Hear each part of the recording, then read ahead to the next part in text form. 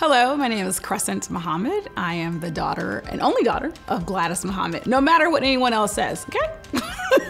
I made the joke about being her only daughter because she is a mother to so many people in this community, and also my aunts, other family members. Like, that is just who she is. Yes, I've been in South Bend my entire life. My mother and father came here in, I think, the late 40s, and I was a kid. And I grew up in a part of, west side part of South Bend called the Lake, and we were like family. And it's just my home, and I love it. Gladys really stands as Mama Gladys, Mayor Gladys, everything that South Bend could be and should be. Gladys Muhammad is a community leader. I tend to describe her as a community organizer, an advocate. It's literally in her DNA. She can work with anyone, and then she understands everybody. There's not a lot of people who can do that, who can look past what a person is currently going through and see that person's need and help them move to the next level. I had helped found a shelter for battered women, and I had worked there for quite a few years. One of the ladies that was helping with the shelter, her husband was the mayor, and they asked me to work for the city of South Bend. So I went to work for the mayor.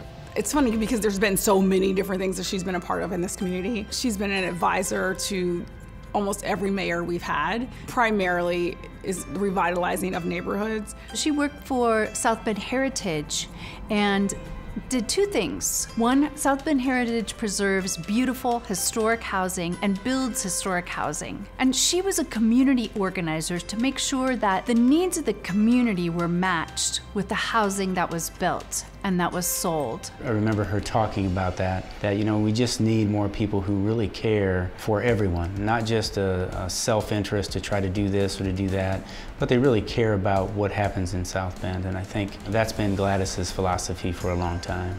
She legitimately brings people together, right? And she's great at highlighting issues, explaining why these issues are important. People should have decent homes.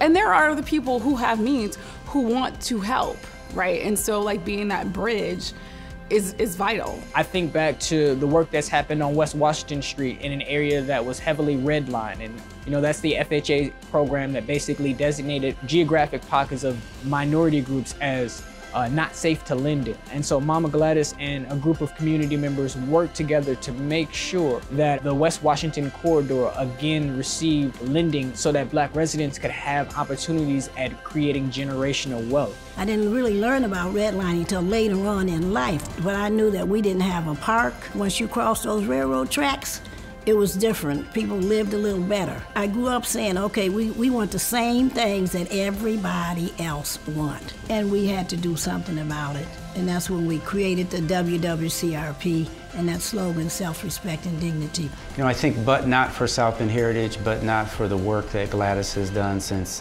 1974, South Bend wouldn't be in the position it is to sort of build on its past successes. So she's just, I don't know, a phenomenal lady, very phenomenal lady.